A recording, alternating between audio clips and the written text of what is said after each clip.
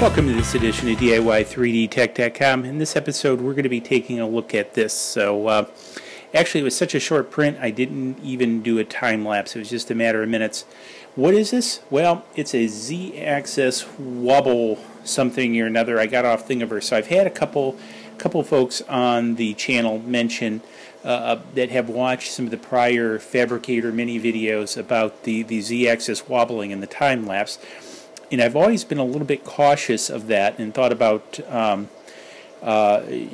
putting something like this in a retainer for the Z-axis, because if you notice in the top, and we'll look at that in a little later when we install this, that there's just this big open hole that the Z-axis kind of wobbles in. And I've been actually a little afraid to mess with it because I've always been thinking that retaining or restraining that Z-axis would probably do more harm than good. However, a number of viewers claim just the opposite, so I figured, what the heck, I went to Thingiverse, printed this bad boy out, and I'm going to install it, and we'll see how it works. Now, I did print it on the Wanhao, and the reason I did that is I had clear PLA in it, and so I don't have to change the filament, but whoops, get into the frame here. Sorry about that.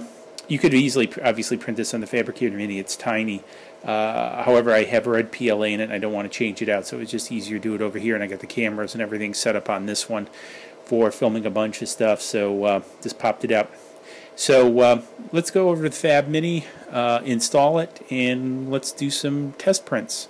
So here we are at the Fabrikator Mini, and we have our Z-axis anti-wobble, and we went to put it on, and guess what? It doesn't fit. The diameter of the hole, now this is, I think, the 1.5 version. Well, it is 1.5 version. So the problem is this hole is smaller than this piece. So it just sits on top. That's a problem. So, okay, every project starts out, it's going to be easy, right? And then something comes up. So anyways, I still like the idea. So you know what? We're going to jump over into SCAD and we're going to design ourselves a customizer for this. So let's jump over into the computer, take a look at that, and build one of these that works and one of these that's flexible. Okay, so here we are in OpenSCAD. So I've designed a parametric part here, so I'm not going to go through all the code.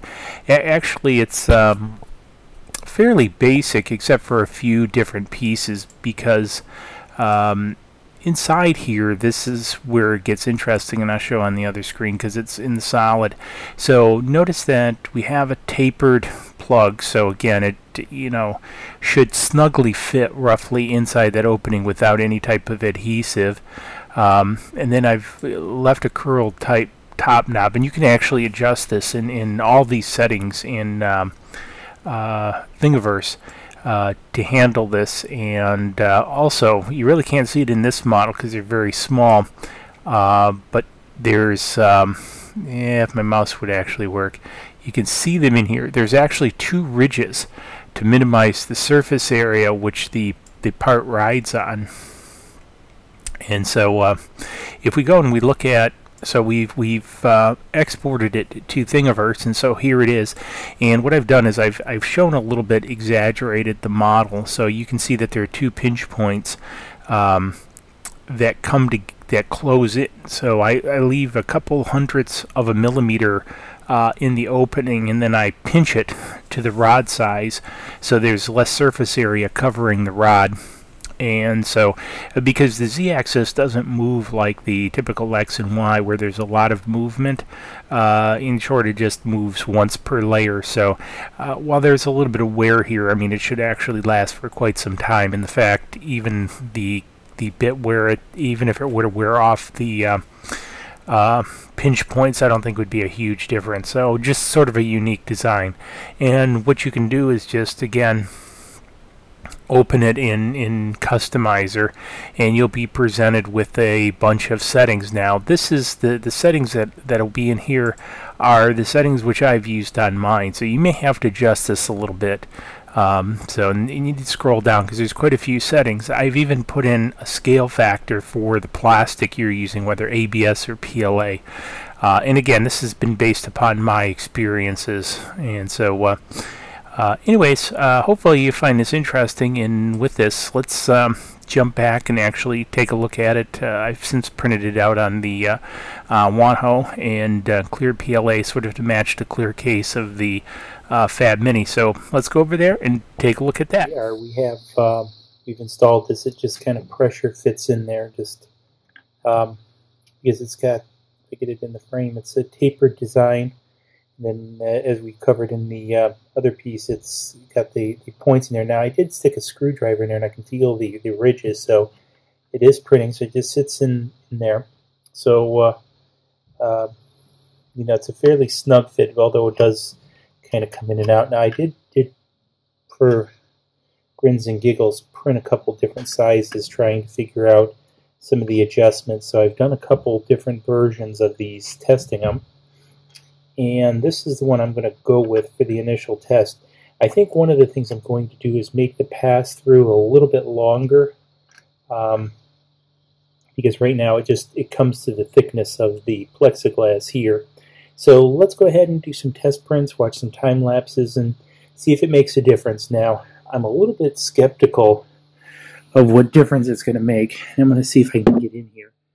However, if you can see this back here, it's got a solid, get my finger out of the way, it's got a solid coupler, solid brass coupler. So, you know, there's not a lot of give. And then the carriage itself, the way it's pinned, I don't see really too much how the Z-axis wobbling can move the carriage.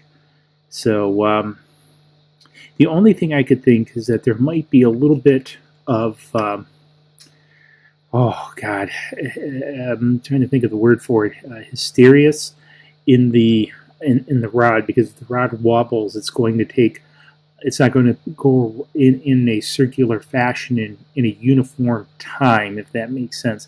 But that's about the only thing I can think of, and I wouldn't think that'd be very big. And you know, especially because of the tolerance of this piece, I'm not sure that would make a big difference for it either. So, but we'll go ahead and do some tests and see what we come up with. So, to the tests we go. Watch the time lapse. Here's the finished product, and here is the original. And to be honest with you, I can't say there's much difference. The original might be even a tad better. Now this is the exact same PLA too, the exact same filament. I really don't see a difference between the two. You know, and a little bit, you know, what I'm saying in the Z wobble,